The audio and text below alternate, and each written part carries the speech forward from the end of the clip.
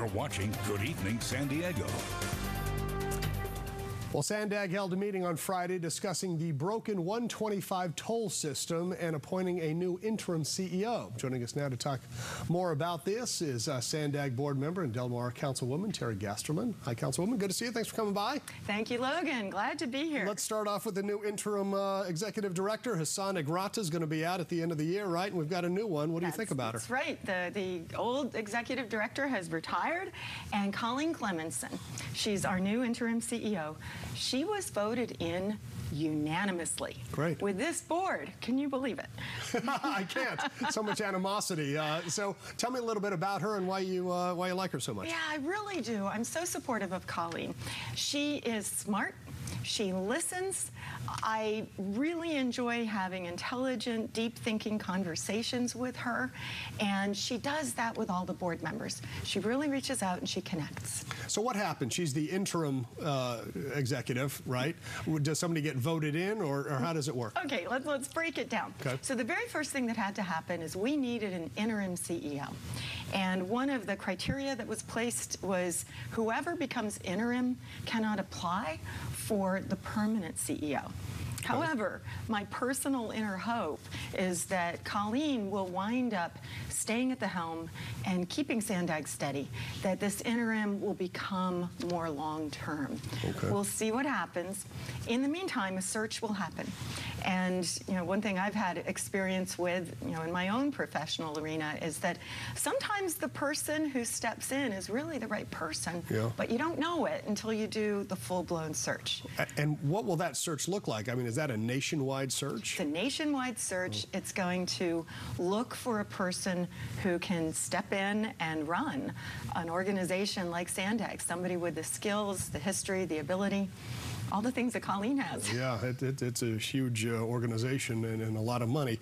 Let's talk about this toll road situation. It sounded like people were getting charged either more or less or somebody else's account, or I mean, it was just kind of all over the place with these charges on the 125. What's going on with that? Right. It's confusing. I'm still a little confused.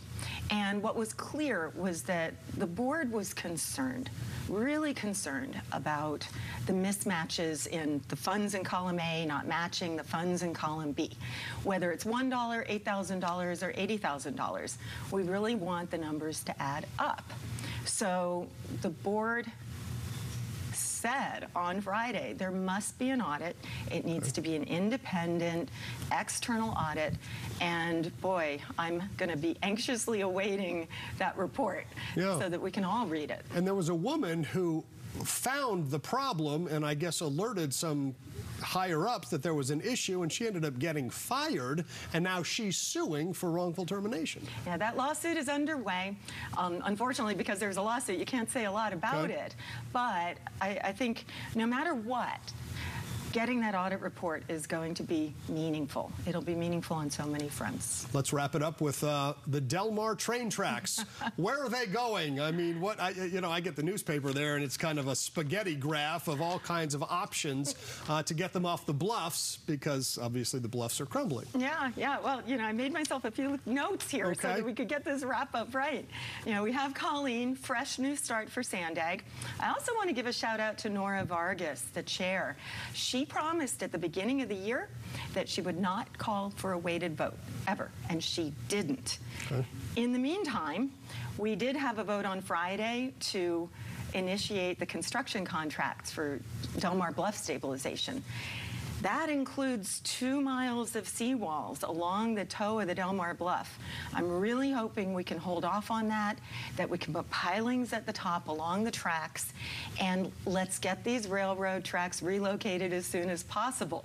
What we do know is that the SANDAG staff has said that studying a tunnel under the railroad, under the fairgrounds, and looking at a portal, an exit portal on the south side near I-5, will be part of the studies that happen in 2024. So we're queued up for a really good year. Okay, sounds good. Terry Gasterman, great to see you. Logan, thanks so much. All right, council member with Del Mar and also SANDAG member. Teresa. Yes.